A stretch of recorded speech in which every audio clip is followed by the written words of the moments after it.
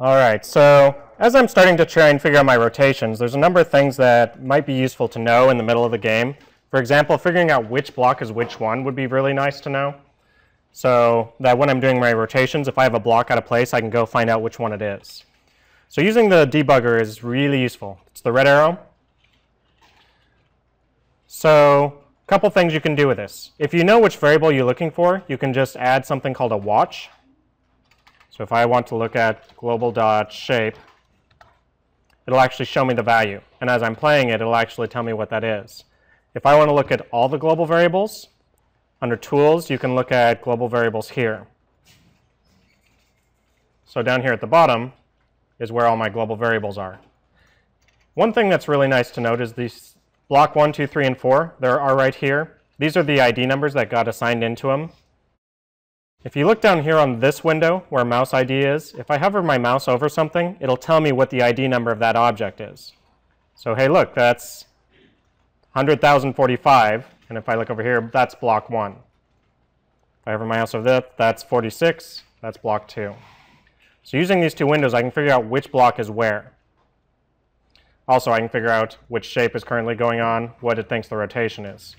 Kind of handy. If you've never used it before, the other things you can do with this, you can actually look at how many instances are in the room. So, hey look, there's a lot of walls. A setup, 4 move blocks, and a controller. Oh, and it also listed all the ID numbers, by the way, too.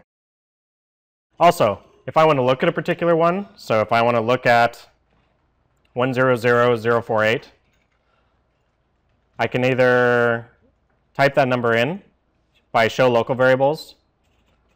So I can do 100048. Or if there's only one object in the room, I could use the name of it. Because I don't know if you remember this from first year, but if you use the name of an object, that actually is the first instance of that object in the room.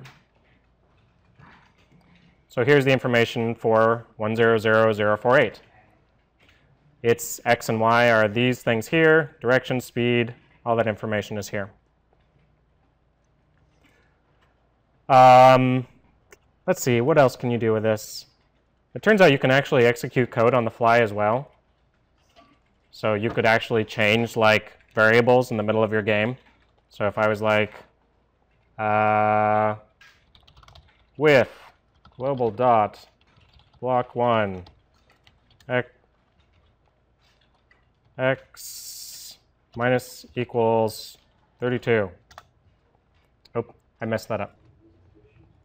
Oh, I probably can't do that because that runs it into a solid. Never mind, that runs into a solid and that's why. But you can actually change like the speed of blocks, you can change your x and y positions, you can destroy a bunch of blocks using that.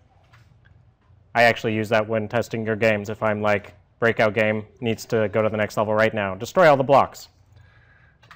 You can slow it down, so you can set the game speed.